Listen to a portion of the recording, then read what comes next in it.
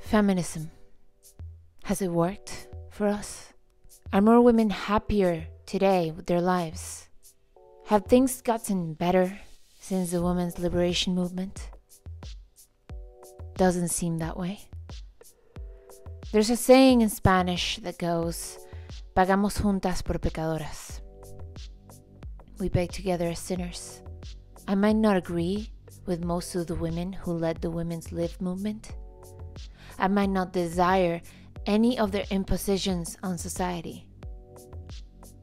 But now, I have to live with them. Why did I decide to talk about this? It's been on my mind for a while, ever since the War with Nature video I made. We pay together as sinners in a variety of ways. Many women making consistently bad choices with their voting patterns based on their feelings and compassion rather than logic. That makes people believe that it is women who are emotional wrecks when it comes to voting. And in many ways, they, or should I say we, are. Not all of us are. But if information was being given fairly and properly, perhaps women wouldn't vote against their own interests and the interests of their nations and people. But again, we pay together as sinners. I wish that wasn't the case, but here we are. Now there's something to be said about male leadership, and if maybe this could all be turned around if masculinity had not been so viciously attacked and so many men hadn't been feminized in our culture. If so many men hadn't been made to feel angry at women. But that's a whole other conversation, and that would require a different video. Nowadays, a lot of women, unfortunately, fall victim to the propaganda. Sexually showcasing yourself on the internet for all to see means empowered. Slaving away in a company cubicle for hours instead of at home with your family means independence. Casual sex with different men also means empowered and in charge of your body. Women today are more depressed than ever before.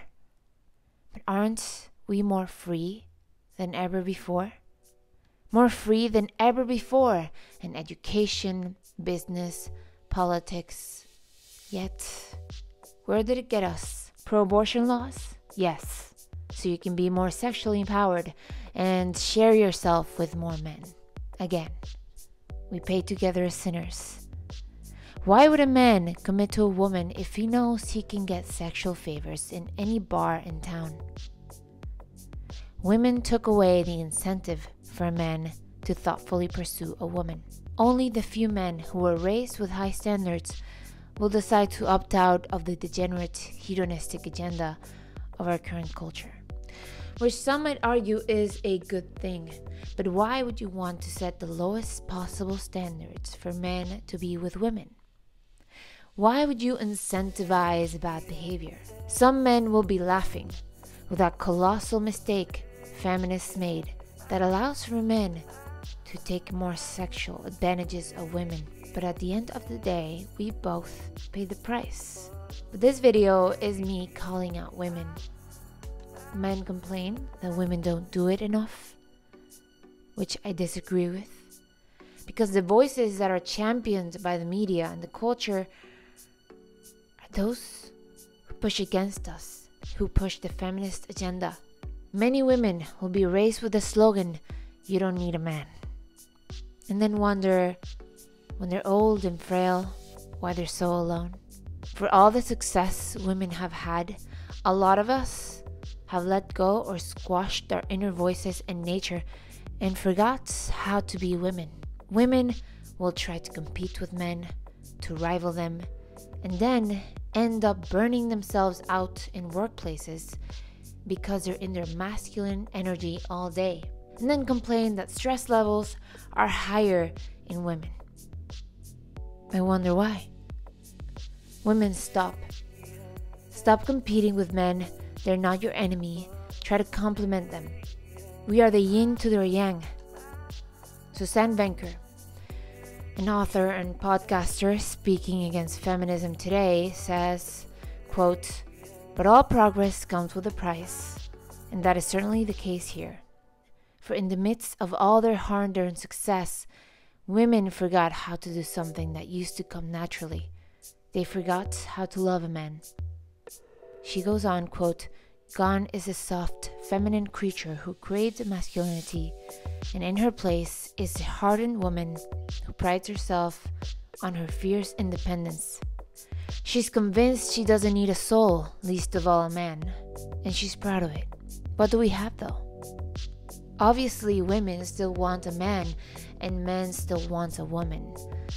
Online dating is a $2 billion industry.